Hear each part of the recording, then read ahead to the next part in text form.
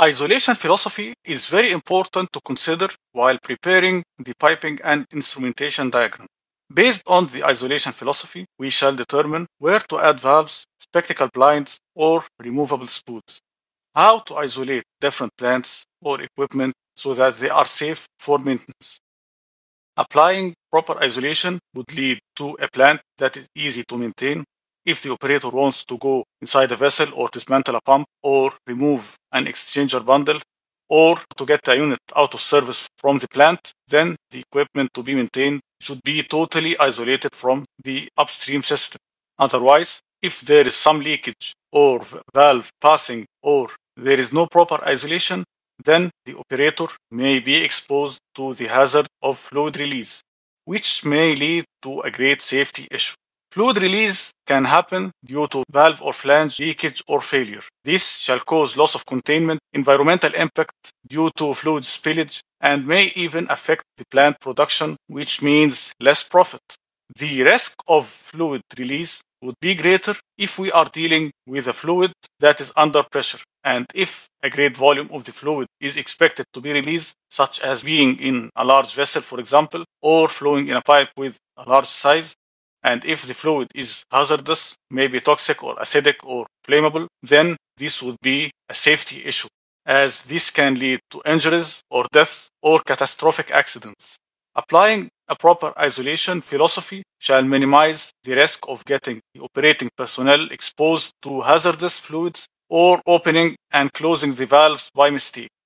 Now let's talk about preparing the operator to enter the vessel through the manhole. Here we need two things.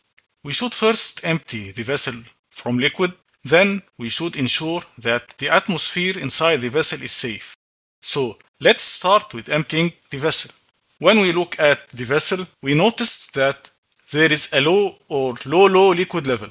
Let's assume here it's 300 millimeters. Above this level is considered acceptable during operation. However, below this level, the outlet flow shall be stopped. Otherwise, it shall cause harm to the downstream process.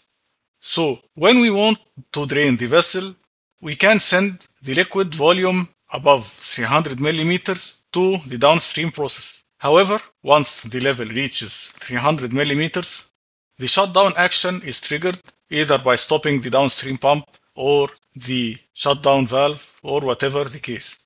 Now the liquid at level below the low liquid level is still in the vessel. So in order to get rid of the remaining liquid, we shall add a drain connection at the lowest point in the vessel's liquid outlet. The drain line is connected to the vessel outlet line through a drain valve and a blind.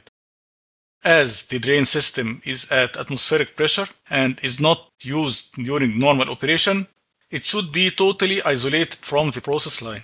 Otherwise, this may cause a severe safety issue by introducing a pressurized system into the drain system.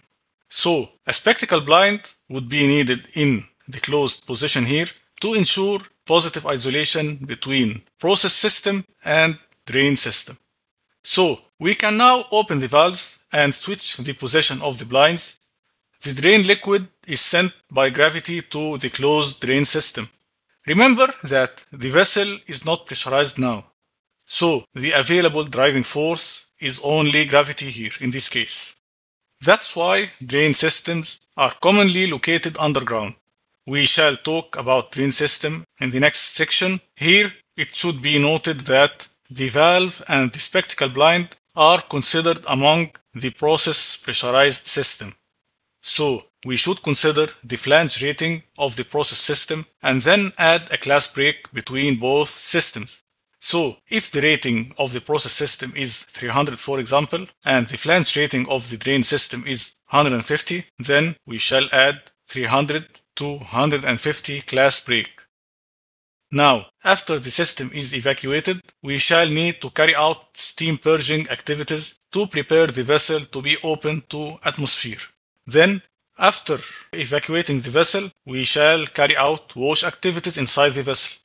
This results in water accumulating in the system that we shall need to get rid of before getting the system back into operation. So, we need another system to deal with this water, which is considered as oily water. So in this case, we have a connection to a segregated system, which is the open drain system. It's expected to handle water with residual hydrocarbons under atmospheric pressure. It is usually a concrete sump underground as well in order to ensure the gravity flow of the drained fluid. So in order to drain the oily water, we can also open the valve, change the spectacle blind position, and send the wash water into the open drain system.